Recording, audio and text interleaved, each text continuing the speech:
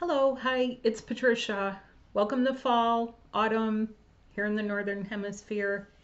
So, today I wanted to talk to you about some of the symptoms you can feel as we change seasons. Seasonal change can affect people, but it doesn't have to always disrupt your life. So, let me just talk about a few things to just inform you. And by the way, I have a gift that is very intuitive. And if you need help with some of this, please reach out for help. The links are below. But let's kind of get into it. So, one of the first things that you'll notice is your sleep habits, sometimes known as your diurnal rhythms. This is as your body gets more accustomed to different types of foods, a different atmosphere. It can be windier, it's going to be cooler, the humidity can be different, and a different amount of light, because when we're on the equinox, it's an equal light and dark day, right? But once we pass that, the nights start getting a little longer and the days are a little bit shorter. You'll notice that it gets darker sooner. Like you'll want to stay out and you'll be like, wow, it's really much darker than it was. Yeah. And it's going to keep doing that until we get to the next season, which is winter. So let's hop back to this season and not jump ahead of ourselves.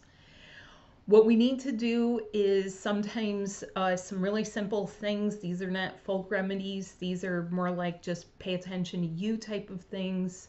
Get more sleep. Try to go to bed early. When you do that, you're actually hitting an internal reset button that helps you adjust to the season.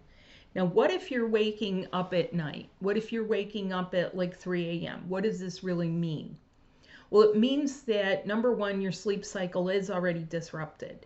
Number two, there can be things happening with you which could be health issues or other lifestyle issues, like such as, are you eating too late? Is your system maybe full of a little bit too much sugar and carbs? Do you have a snack before bedtime because you swear that helps you sleep and it's not going to help you sleep anymore because your body is trying to adjust in a different way. So, you know how everyone says, well, what's the new normal? That's a part of the new normal, is sort of this internal reset to bump you up level you, but to bring you to a much more quality level of sleep. I know so much about it because when I went through it, I kid you not, it was like I was sleeping in shifts.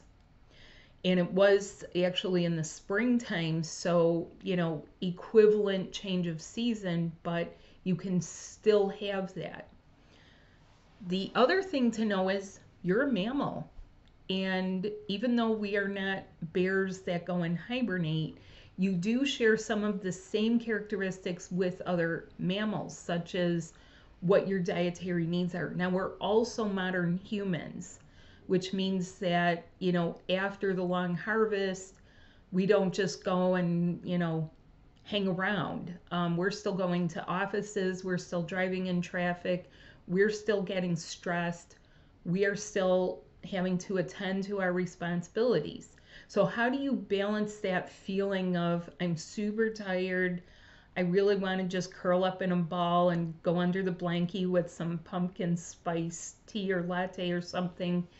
Yeah, I get it. Everything is pumpkin spice.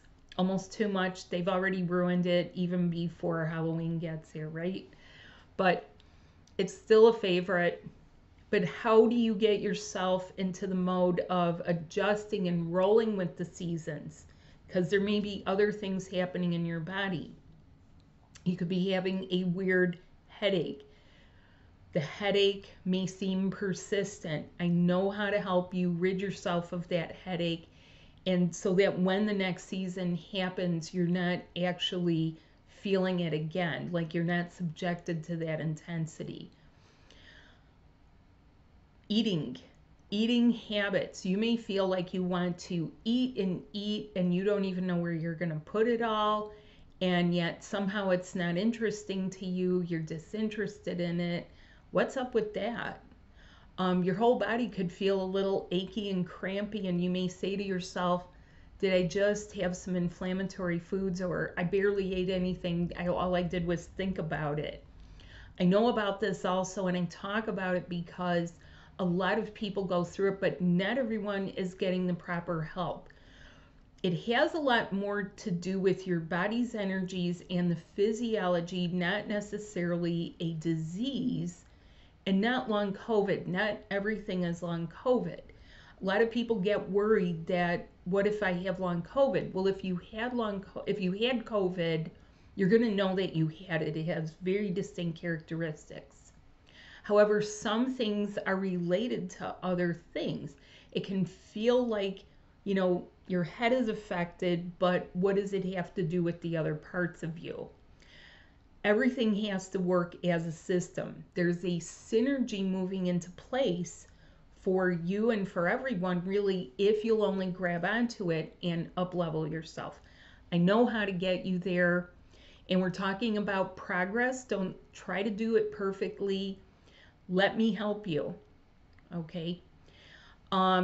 A real simple thing you can do is skip a meal. Skipping a meal will help you immensely. Doesn't have to be a full fast either. Get yourself something liquid to drink.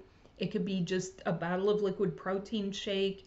It could be a favorite juice. It could be a tea. It should not be coffee or some other stimulant, like a diet drink. It should not contain artificial sweeteners.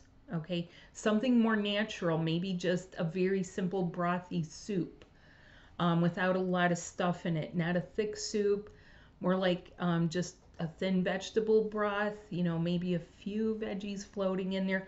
Give your body a little bit of a break so that it's not having to process stuff. Skip one meal. Do you think you can do that? I hope that you can. So thanks so much for watching. Please check out the links below. And if you are having fatigue, low energy, I know how to help you shift this. And again, I know this because I've been through it, and I've been through it and been writing about it and talking about it since before the pandemic. And that's when I realized progress requires courage. And I'm going to get out there with my 4-zone healing. So healing and life, that's what it's all about. You're not here to lose this game. You're not here to be dropped on your butt. And you're not crazy. I know what you're feeling. And let's get you where you need to go. Thanks so much. Bye now.